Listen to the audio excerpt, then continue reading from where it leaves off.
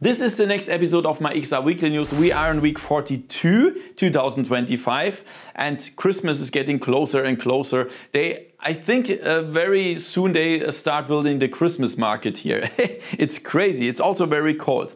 Before I forget it, next week there will be no weekly news because I'm on vacation. 1 week vacation. I deserve it. I made a lot of videos. It's crazy. And also you will just not notice that I'm not there because I pre-produced the videos, of course, for you. So you have something to watch while I'm not there. So, but you will not miss anything because the week after that, I will repeat all the news that were important. For example, it could be that on next week on October 22nd or 21st, the new Samsung Galaxy XR or Samsung Wuhan with the Android XR will be announced. I'm not sure if I can make a video from vacation. I don't know. Perhaps it works, but otherwise I will show it to you later. So, everything about XR hardware games releases and sales. Let's have some fun with the XR Weekly News and let's go! VoodooDE.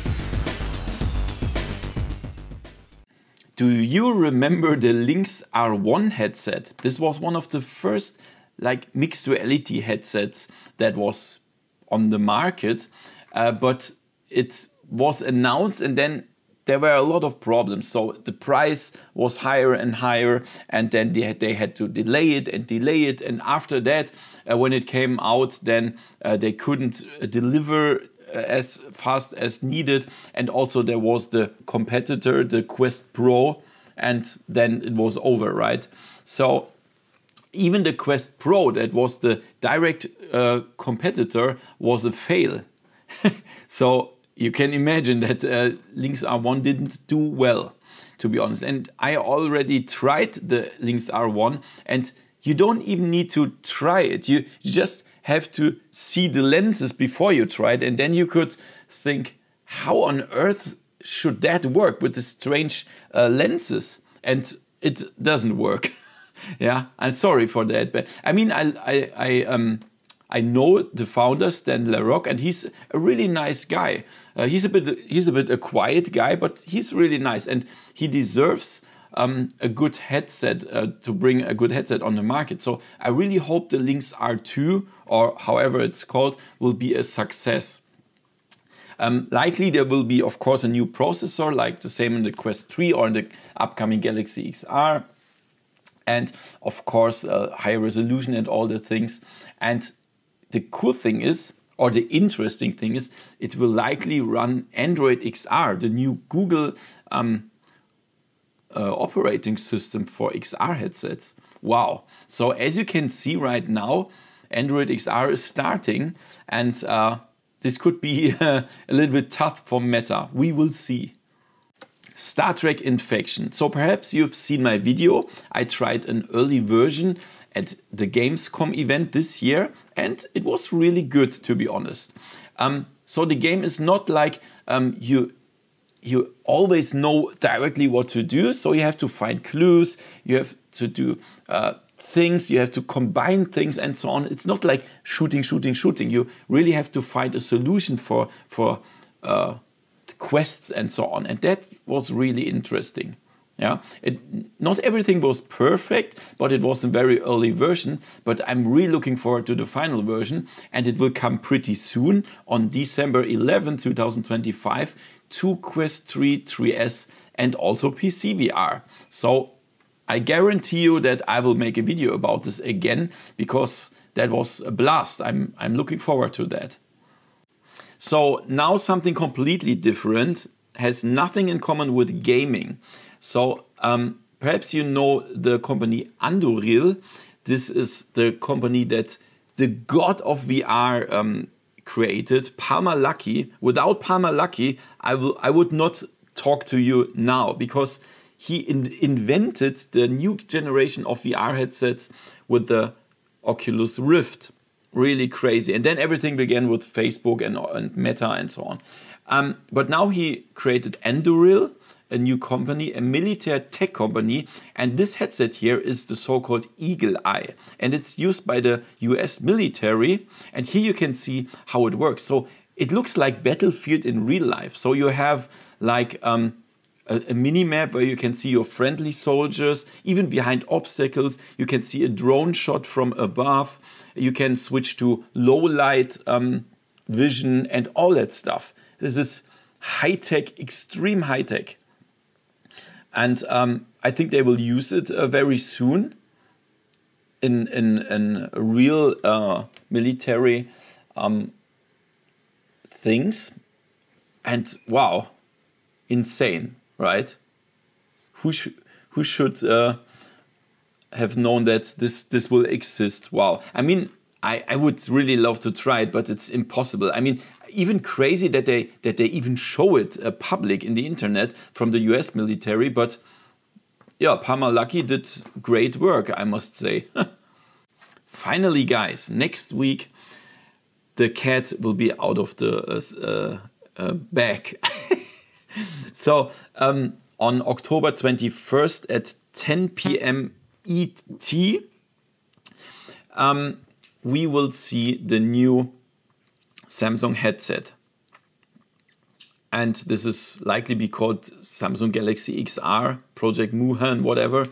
And we already know things about it. It will have Android XR. It will have we see it here, like the Snapdragon XR2 Gen 2, dual micro OLED pancake lenses, auto IPD eye tracking, hand tracking, then this attached light shield, this thing here, and also a removable external battery pack like with the Apple Vision Pro.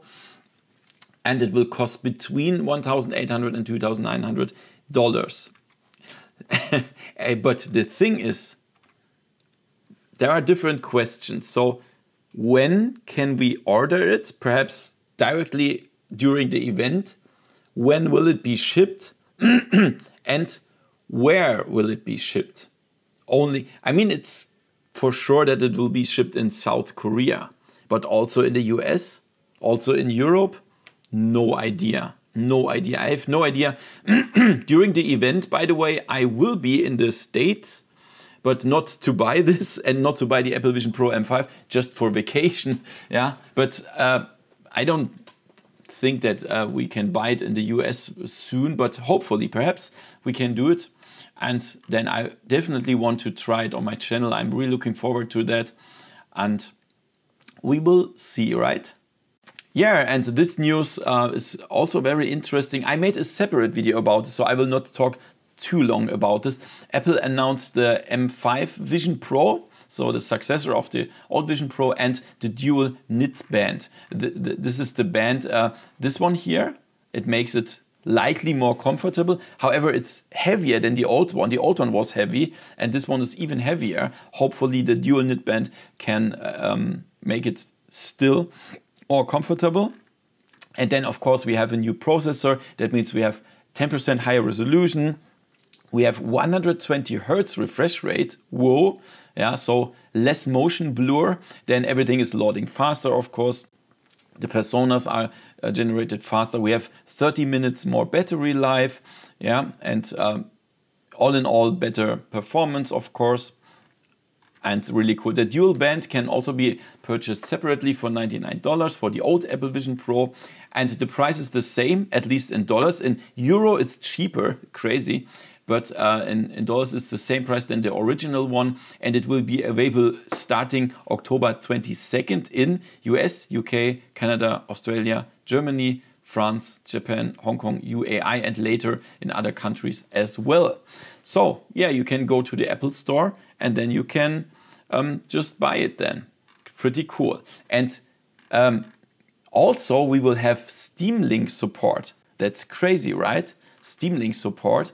And that will likely mean we can play Steam VR games, because we will also have some additional accessories. For example, we will have the Logitech stylus. We can paint and some stuff. It will be starting October 22nd for $130. But also we will have the PlayStation VR2 controllers finally sold separately by Apple starting November 11, 2025 for $250.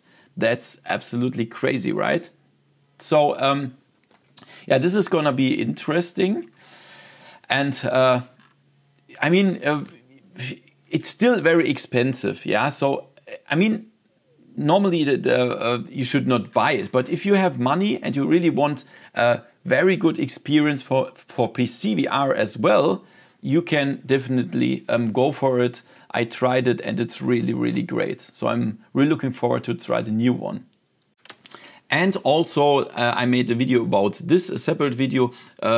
Meta is rolling out Quest version 81, and we have some news here, some new features, new immersive home. We can not only teleport through this, we can also smooth locomotion, smoothly walk through it, really nice.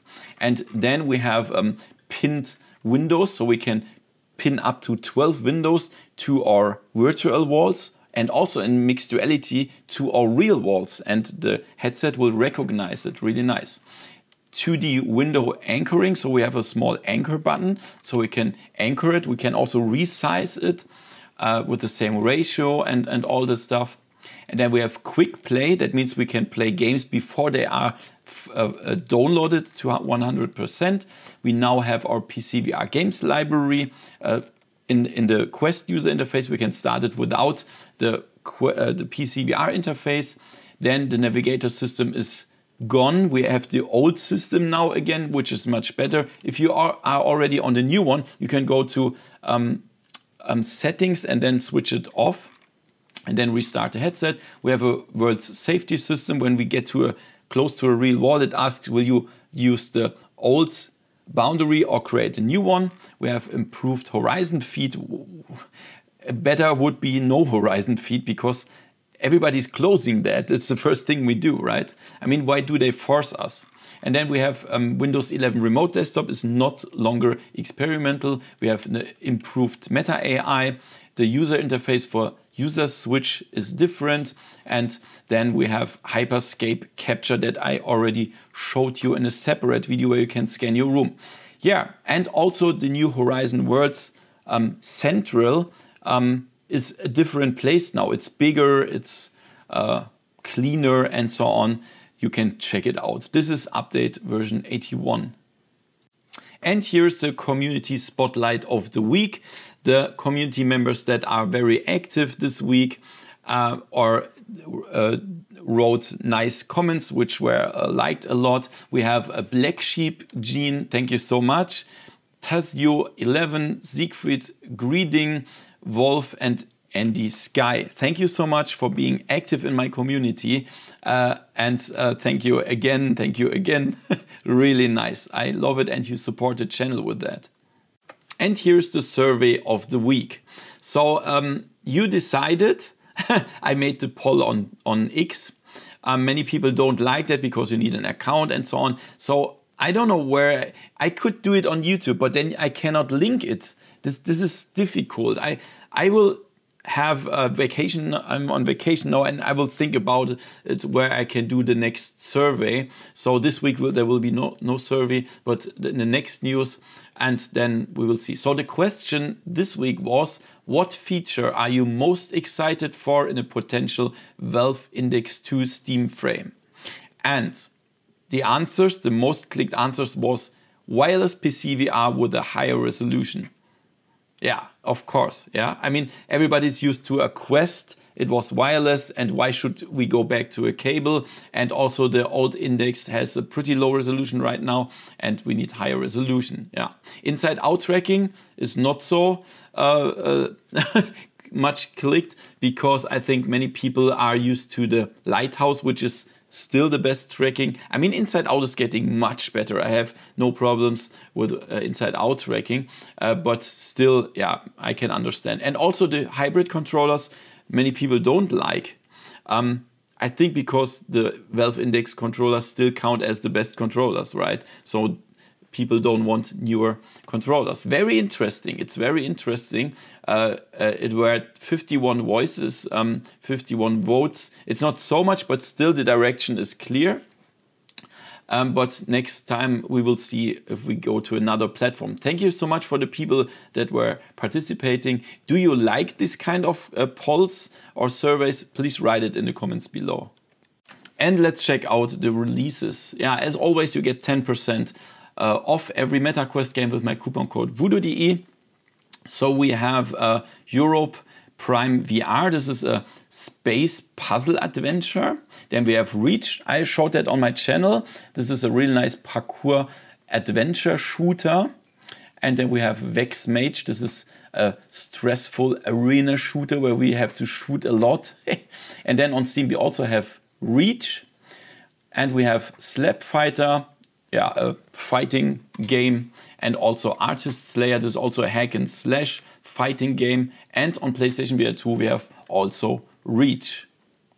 And let's check out the sales. On Meta we have Among Us 3D, a really nice multiplayer game for $6.99. Organ Quarter, nice horror game for $17.99. Detective VR is a nice game where you solve cases, $8.99. Silent Slayer, World of Vampire, a jump scare horror puzzle, $9.99. I Expect You to Die, also a nice escape room game, $13.99. On Steam we have Tonesman VR. This is a god simulator, 50%. Paper Beast is a nice adventure, exploring adventure, 90%. And then we have Fisherman's Tale 2, really nice puzzle, 60% of Hubris action adventure, 65% of the 7th Guest VR puzzle adventure, 50% off. And look at this, Gran Turismo 7, really nice racing game, 50% off. You should definitely get it, it's great. So this were the weekly news this week. As I said, next week there will be no weekly news, I'm on vacation, but after that I will show you all the things you missed. Thank you so much for watching. Give me a thumbs up, subscribe, and see you next time in virtual reality. See ya. VoodooDE